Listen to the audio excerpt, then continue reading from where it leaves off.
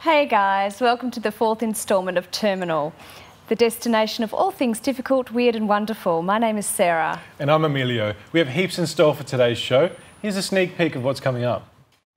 We take a look at a profile of a homeless teenager couch surfing around Perth. We'll go on a journey to Gnomesville, where over 7,000 gnomes are scattered across a small town in the southwest. Then we'll emerge into Perth's growing drag culture and see what it's like to be one of these fantastic performers. We'll also be continuing our $2 short series with a wonderful drama featuring some nursery rhyme characters like we've never seen them before. Well, it looks like we'll be seeing some great stuff today. But up first, we have a compelling story about young homelessness here in Perth.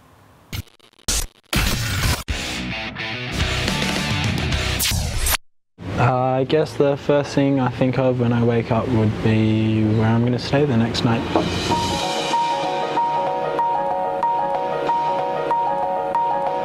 My dad found all that crack and shit in my dad's room and all the drugs and stuff like that, so I left and didn't want to talk to him again. Mum, I don't get on with my stepdad and she's a bit far away. I just sort of got sick of being at home and being told what to do. I just tried to buy weed. The reason I never got a job or never found my own place was probably the weed, I'd say. Smoking weed sort of made me lazy and I wasn't really motivated at all. I didn't see a problem with my life. I was happy how I was. Psychedelics, fuck yeah, or the meth, either or. I like me downers, but you know what? Every drug. Every out now. Opiates. Yeah, mate. Fuck. Yeah, it is hard to steer away just because, you know, while you're homeless, all your friends are mixed up in that sort of crowd, so you just sort of, I don't know, you see them every day, they're the people you sort of rely on to get you through. Being homeless has definitely affected me mentally. I guess, you know, of course it would. You know, having nowhere to live, it puts a lot of stress on you and stuff. Bipolar, schizophrenia, depression. Derelict! If I can't use a phone that I have, I'll call them on 1-800 reverse, 1-800 my dad until that runs out, and then I don't know. Can't really do much after that. I regret not finishing year 12. I regret leaving Shenton. I regret half the friends I've made. I don't hope for anything. I don't dream of anything. I just, whatever winds up happening is going to happen. Well, that was an interesting insight into the lives of homeless teens, which can often be a difficult thing to talk about. It's definitely a topic that needs to be addressed in today's culture. But still to come on Terminal, we've got an excellent live performance by local muso Matt Cow. But hey Emilio, did you know that there's a secret colony of tiny people living in the southwest? No, I did not. What's that about? Well, it's in this next segment. We'll discover the many curiosities of Gnomesville.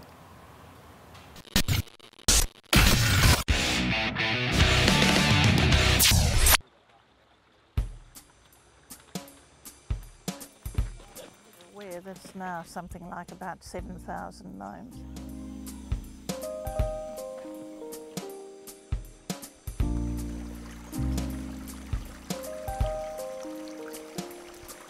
I love them. I think it's fantastic to have something that's free, that's not run and managed and, you know, risk managed to an inch of its life. That all you hear here are people laughing and giggling and going, come and have a look at this one, come and have a look at this one. To be involved in something that just makes people smile is wonderful. My name's Wendy Purden. I'm the manager for the Wellington Forest Cottages and Conference Centre. Gnomesville's really easy to find. It's about 2 hours from Perth and a half an hour out from Bunbury in the middle of the Ferguson Valley.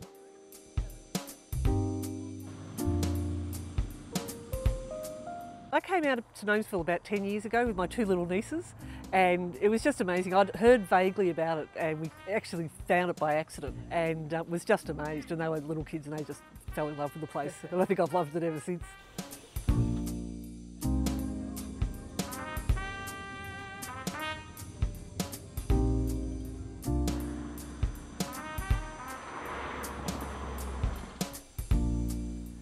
Gnomesville to me is a delightful turning back in time, recapturing your childhood joys of innocence and exploration and wonderful memories of being able to run around and be free to look at everything. Yeah. I think it really reflects the quirky nature of the people who live in the Ferguson Valley.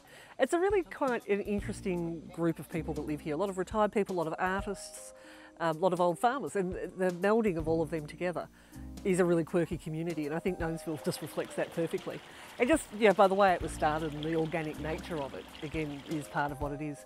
And now, of course, it's become a huge tourist draw card to the Ferguson Valley, and it's what the valley's known for.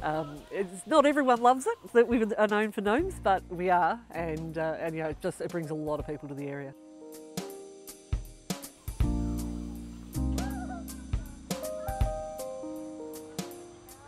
Beautiful. Oh, big. It's like huge. Yeah, it's like there's like gnomes everywhere, and I think it ends everywhere. It's interesting that the public has all put this together. Just doesn't seem to be a coordinated effort. Just random, and everyone's driven past and come back as we're doing now, just to put some more gnomes on the ground.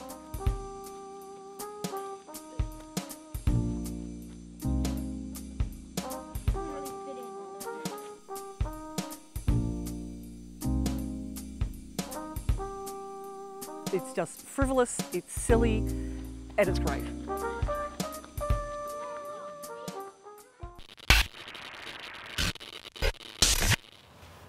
Well, that was something magical I didn't expect to see so close to Perth. Well, we've still got a stack to get through today, including a segment where we turn the cameras around to quiz some of our crew on some weird and wacky hypotheticals. Hey, Sarah, do you think I'd look good in a dress and a pair of heels? I don't know, Amelia. Why do you ask? Well, it seems as if the performance art of drag has risen in popularity over the last few years. And we have a great doco to show about local drag queen, Hanaconda.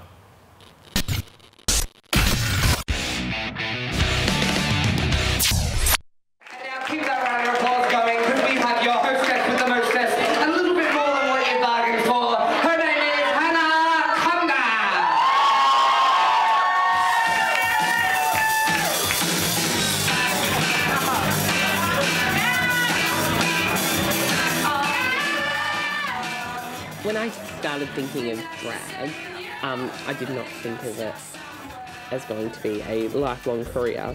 I did it once and it was just the most exciting thing that I had ever done, and I loved it. And that was 4 years ago, and I did that on a Wednesday night, and it's now another Wednesday night, and I'm now hosting and running the event. It's not even the fact that I'm dressed as a woman, it's just the fact that I'm on stage. It just is exciting, and I love it. I initially was like, you know, doing musical theatre at school, and I absolutely adored it. But I was this small little gay kid, and I didn't feel that I fit, and I wanted to fit, and I wanted to find somewhere that felt comfortable. And then when drag came along, it's very, very spiritual for me. I found like 2 parts of my soul connected, like my man's part and my woman part. They came together, and I just felt like it was right. Hannah, to me, is just an extension of Chris.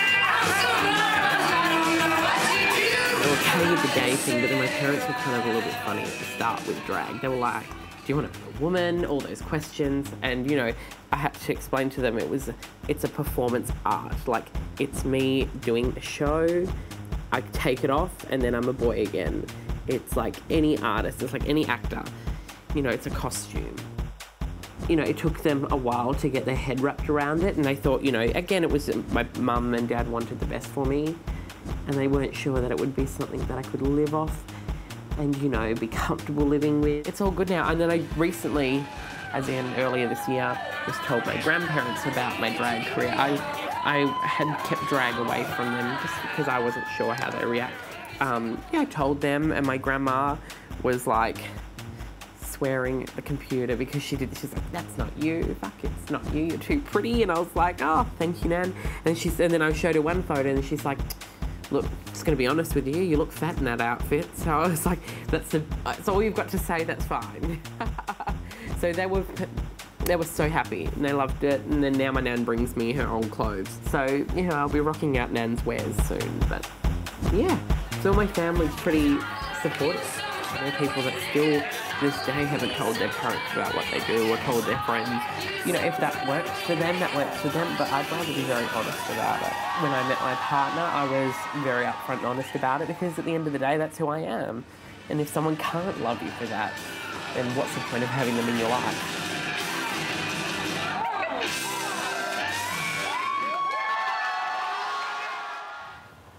Well, I think we'll have to head over to the court soon and check out that great show. Definitely, Sarah. But first, we're going to go back in time to 1930s to watch a film noir take on some of our favourite childhood nursery rhymes.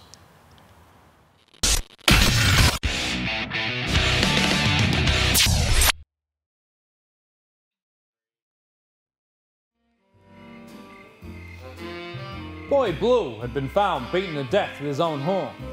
My only clue was a piece of black wool on his body. My client, Little Bo Peep, a classy dame with long gams and a gaze that hits you in all sixes. Boy Blue had been keeping an eye on her sheep until his death. Now they're in the wind. My investigation started off easy as Christmas pie. The black wool led me to the haunt of a known sheep smuggler. Mary Little Lamb Sawyer spilled the beans. I realized I've been played like the hey diddle diddle from the start.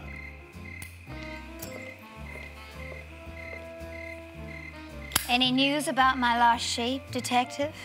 Sorry, Dollface. Your sheep, along with Boy Blue's killer, are on the lam. But then you know that. I'm sure I don't know nothing about nothing. My investigation led me to Mary Little Lamb Sawyer. I reckon you heard of her. You must think I'm a real dumb Dora. Everyone's heard of Little Lamb Sawyer. She's wanted in every county. Did she kill Boy Blue and run off with my sheep? Yes. And 3 bags full. One for the master, one for the dame, and one for that little boy who lived down the lane. But you made sure it only went 2 ways. Sawyer didn't silence Boy Blue. You did. I did what I could, as any good shepherd should. If I hadn't silenced Little Boy Blue, he would have blown his horn all the way to the coppers and exposed our Pied Piper cartel. If only Sawyer had managed to sell those tails, we'd be sweet as apple pie. Is there any way you could help a girl out? Sorry, doll. You've been left holding the bag. She found them indeed, but it made her heart bleed. It happened one day, as Bo Peep did stray into a meadow hard by. Such a good boy am I.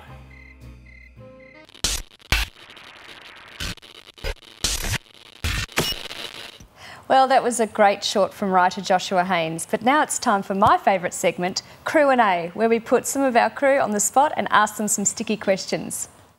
Now, Apanda, my first question will be for you. You've got the Kardashian sisters, right? And 3 options. You can kiss one, marry one, or my personal favourite, kill one. I'll marry Chloe, kiss Courtney, and definitely kill Kim. Good choice. Word for the wise, though. When you're going for Kim, she's bulletproof here and the ass. Olivia, question for you. If every time you sneezed, would you prefer to A, change gender, or B, not be able to tell the difference between a muffin and a baby? I think I'll go with the gender one so I can try out that heli dick thing. Good call. It's a lot of fun.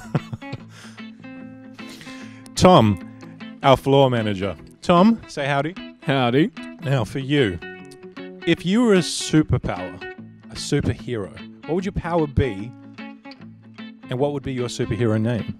Right. Well, I always believe that money equals power. So, and given that, I'd like to be the love child of Iron Man and Batman to create Iron Bat. That's real interesting. How's that going to play out? Is that going to be like Junior, where one impregnates the other, or are they both going to aim for the same womb and just see what happens? Not sure about that. I have to get back to you. We'll leave that for the next episode. Yes.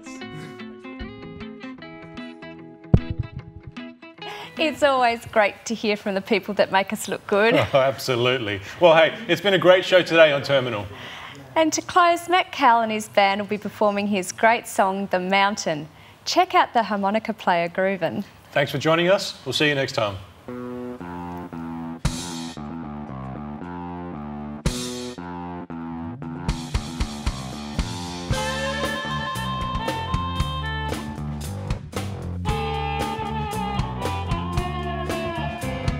When I die, when you bury me by the mountain. When I die, when you bury me in a hole. The hole be locked till my whole body's bruising. The change out season watch warm light on me. I wanna set you free.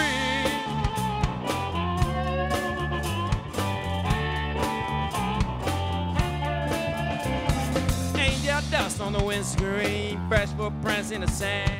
Monkey suit up by 2 feet, won't have time to call him a man. In there patrol the horizon, blackbird flies in the sky. Cast a shadow over a sundial, stained with whiskey and dry. I wanna set you free.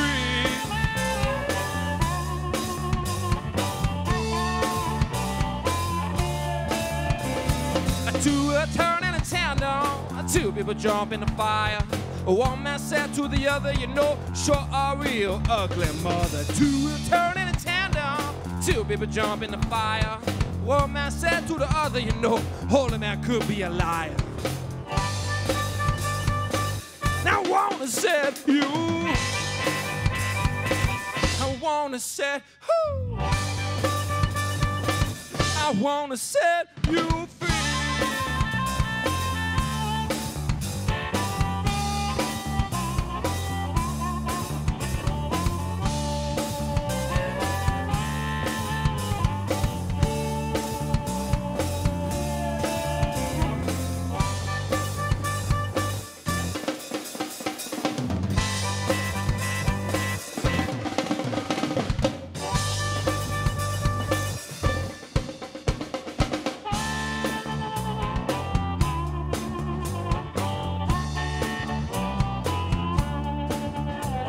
Smoke's are harder to hold back. Cheap hot water in the wild has upper run dry.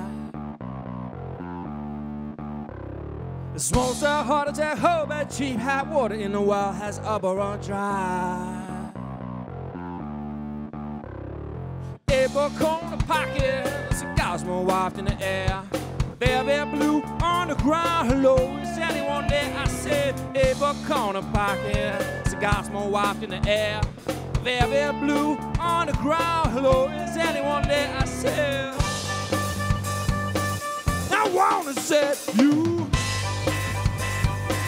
I wanna set you,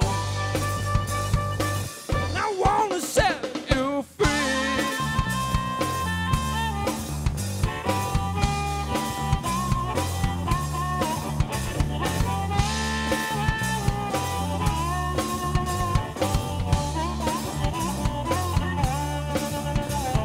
When I die, when you bury me by the mountain.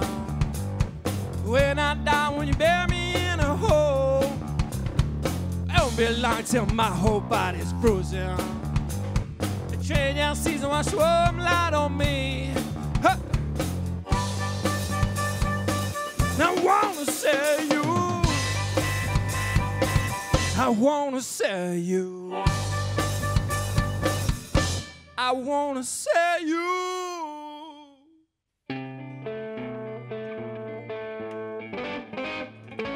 I wanna set you free.